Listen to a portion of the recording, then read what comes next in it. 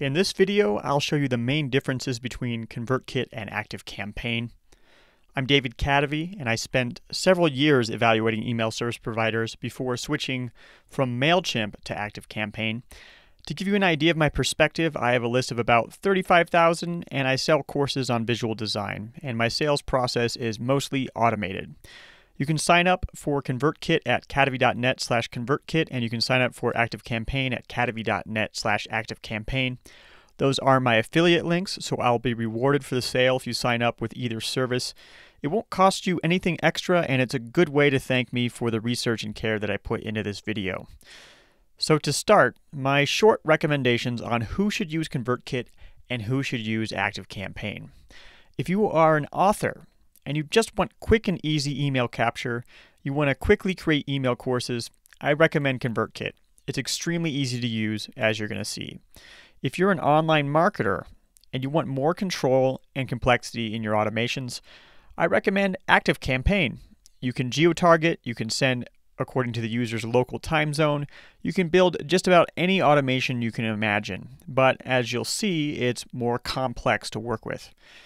If you have a high-touch sales process, you may prefer ActiveCampaign, specifically their small business or enterprise plans, which both have a CRM for lead scoring and triggering notifications to your sales team to follow up on leads.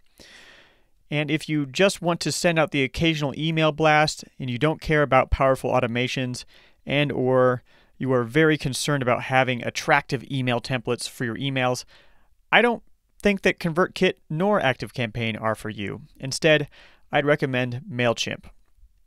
Now, ConvertKit and ActiveCampaign are both great services. It depends upon what your wants and needs are. Now, what's great about ConvertKit? They have built-in lead capture pages. ConvertKit has customizable and very attractive landing pages for capturing leads. You can save some money by not having a lead pages account. ConvertKit has more versatile forms. They have more options in their form builder than ActiveCampaign does. You can even have your forms as popovers. You might be able to avoid getting a Sumo subscription. Built-in email sequences.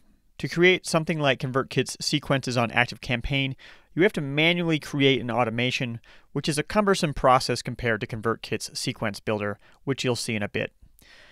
ConvertKit also has an easy-to-use editor for simple emails. ConvertKit makes it very easy to compose plain emails, which is my preference, very plain emails. They have a drag-and-drop interface for adding and uploading images, and they don't have templates with lots of fancy design options, but again, that's my preference. And here's what's great about ActiveCampaign. ActiveCampaign has an extremely powerful automation builder. It's drag and drop, and you can build about any automation you can imagine with it. It's visual, so you can see exactly what you're building. It alone is why I chose ActiveCampaign. However, I spend a lot of time thinking of and building automations, and the complex automation builder could actually be to your detriment because you can wind up spending too much time building automations. ActiveCampaign has more email templates. I personally prefer to use the plainest email template possible, but if you want many design options for email templates, ActiveCampaign does beat ConvertKit considerably. ActiveCampaign has a Gmail extension. Sometimes people from your list will reply to your emails, and with ActiveCampaign's Gmail extension, you can view all of that person's information in your sidebar. On the small business and enterprise plans, you can update the status of any deals associated with the contact, such as, are you still in talks? Did you win the account? Did you lose it? Etc. ActiveCampaign has a built-in CRM. And now this is just on the small business and enterprise plans. If you do any sort of high-touch sales, ActiveCampaign is the clear choice. You can bring leads into your email campaigns and score those leads based upon links clicked and emails opened. You can then automatically alert your sales team of the hot lead, and they can call them or email them close to the sale. ActiveCampaign has SMS marketing. This is just on the small business and enterprise plans. If you want to send a discount code to a customer, if you want to alert a sales agent on their mobile to follow up on a hot lead, you can do it with SMS marketing. Now, what's not so great about ConvertKit and ActiveCampaign. Keep in mind that ESPs are a bit like spouses. No matter who you choose, there's going to be something that drives you up the wall. It's good to be aware up front what those quirks might be. So with ConvertKit, ConvertKit has simplistic automations. Their automations are very simple. There are triggers and actions to cover most needs, but nowhere near the customization of ActiveCampaign's automation. Again, this could be an asset preventing you from wasting time building overly complex automations. ConvertKit has limited segmentation options. If you plan events and you want to geo-target your email campaigns, you can't do that with ConvertKit. You also can't filter just by link clicks in past campaigns. You have to have the foresight ahead of time to set up tracking on any campaigns that you might want to use to build segments later. Now, what's not so great about ActiveCampaign? ActiveCampaign has a very clunky email editor. ActiveCampaign has the worst email editing experience of any service that I have ever tried. So why do I put up with it? Because their automations are so powerful. It requires some upfront investment, but I can set it and forget it. ActiveCampaign has a slow interface. In fact, it's the slowest interface of any service of any kind that I've ever used. Searching contacts to create segments is incredibly slow on ActiveCampaign. This makes email creation cumbersome, but I'm willing to live with it for their automations. Now here is how ConvertKit and ActiveCampaign work.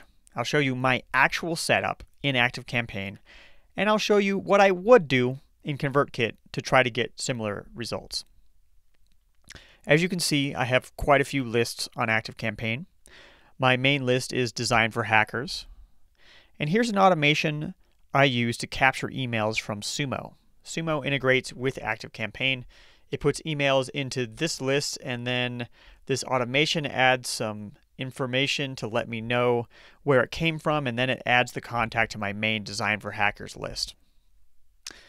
That Sumo automation also adds a Design Pitfalls tag, which signs up the contact for my course Design Pitfalls, which you see here on the Design for Hackers homepage.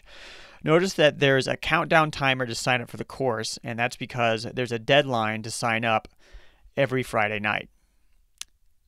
I have a welcome automation for this course. Every Friday it sends out one last email to everyone who has signed up for the course and that course starts the following Monday, and then that email that goes out on Friday encourages them to share the course before the deadline happens.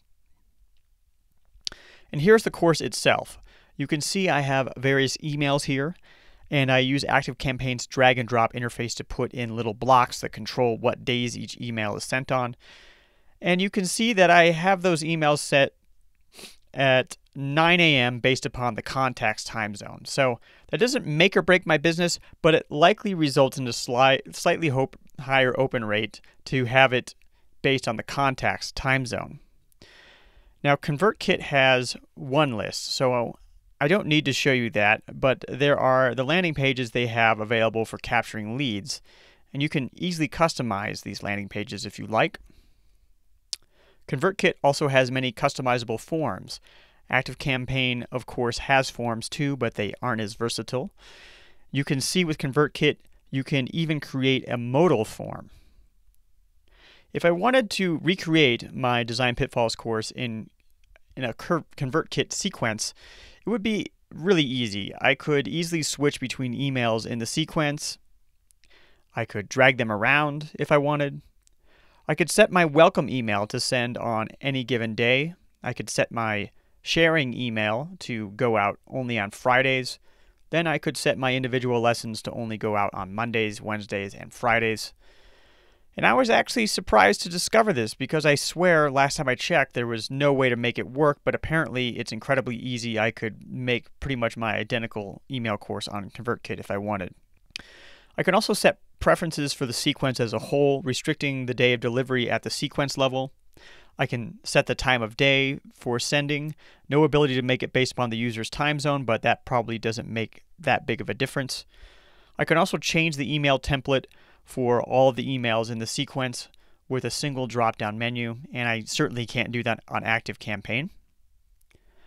Now, when a contact finishes my Design Pitfalls course, they go to a sales sequence for my D4H video course.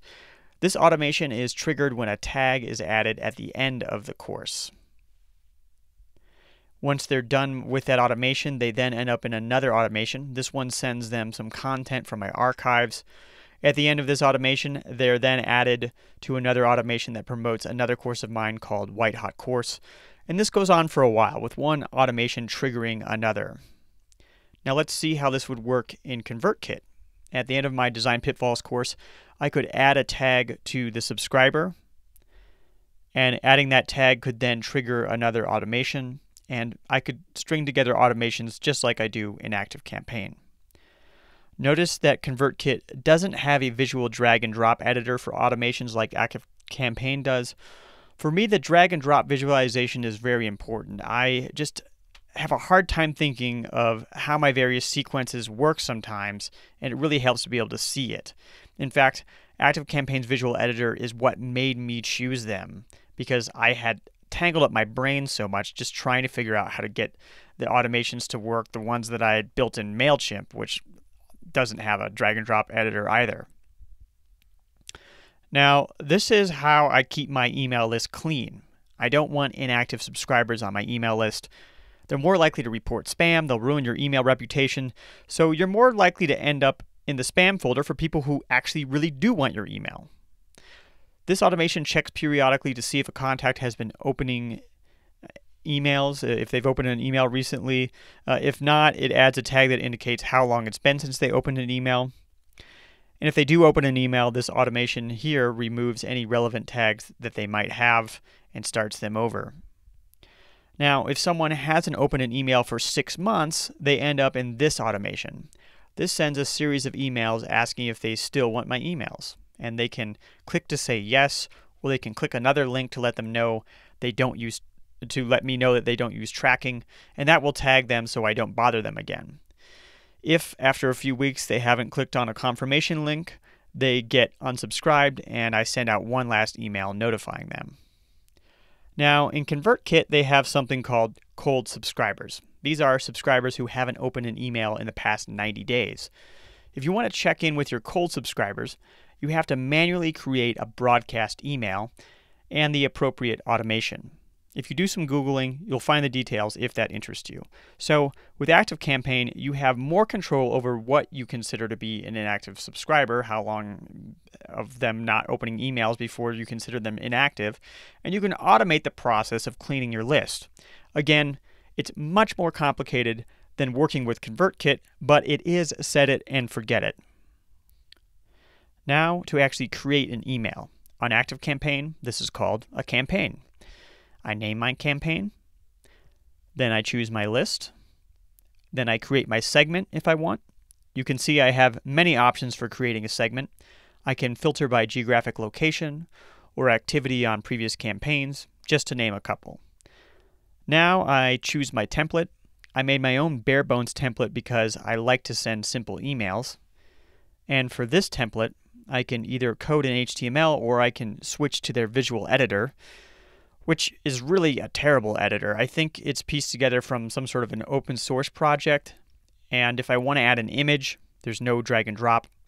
I have to select through the file system. Now I have a different email template that supports their drag and drop editor on ActiveCampaign, and this editor really is just as bad. For example, if I want to add an image in the middle of the text, I can't do that.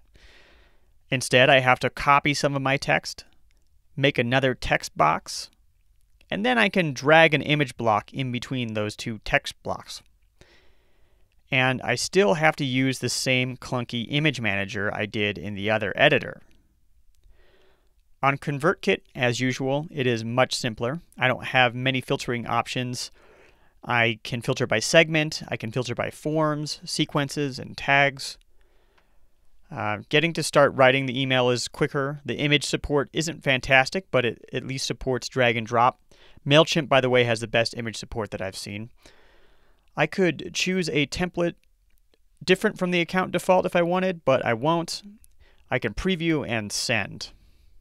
So, there you have an introduction to the features of ConvertKit and ActiveCampaign. As you can see, ConvertKit is much easier to use. However, its functionality is limited. ActiveCampaign, on the other hand, is more customizable and more cumbersome.